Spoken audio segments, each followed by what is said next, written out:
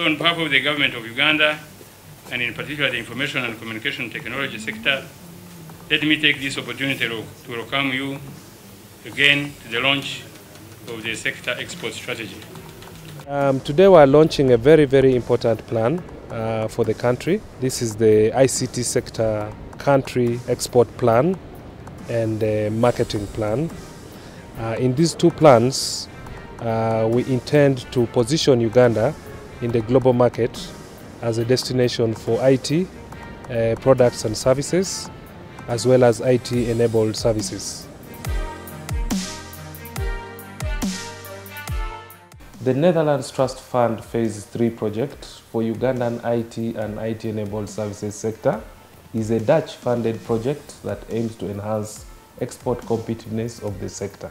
The International Trade Center, as implementing agency, works with private sector associations, small and medium-sized enterprises, as well as government partners in Uganda to support the IT and ITES sector's international competitiveness. NITA is one of the 3 trade support institutions working with the ITC in implementing this project. One of the areas that we are very keen on is to know how to measure ourselves against our neighbors and the international players. The landscape is constantly changing, the one that we operate in, and we have to be cognizant of the changes so that we can be responsive and attractive to importers of our services.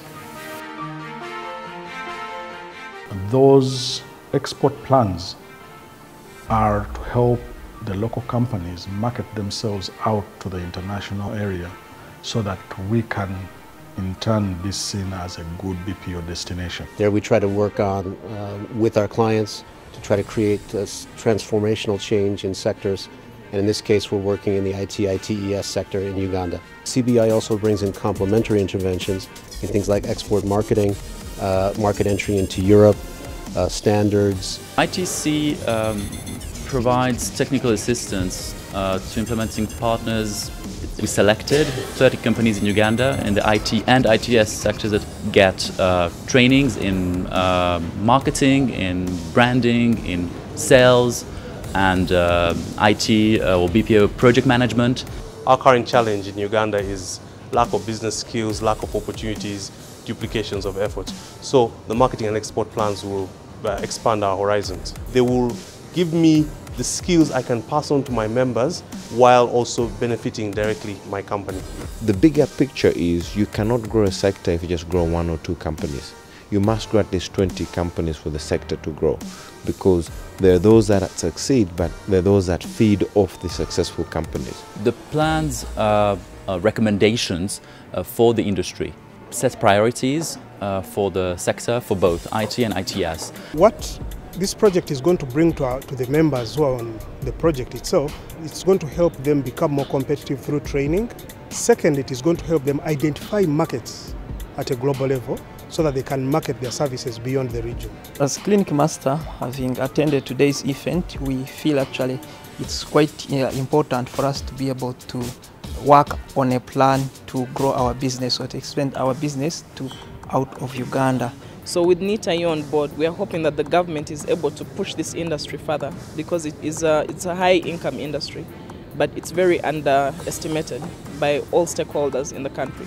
So we are hoping in the near future the industry is recognized, some certain aspects to it are legalized, like electronic data should be kept and not paper data.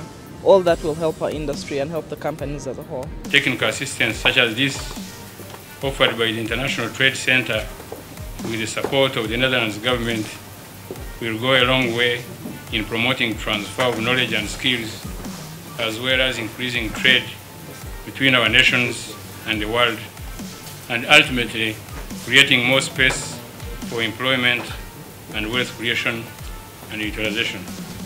Our association has a vision to feature among the top 10 destinations in Africa to start with.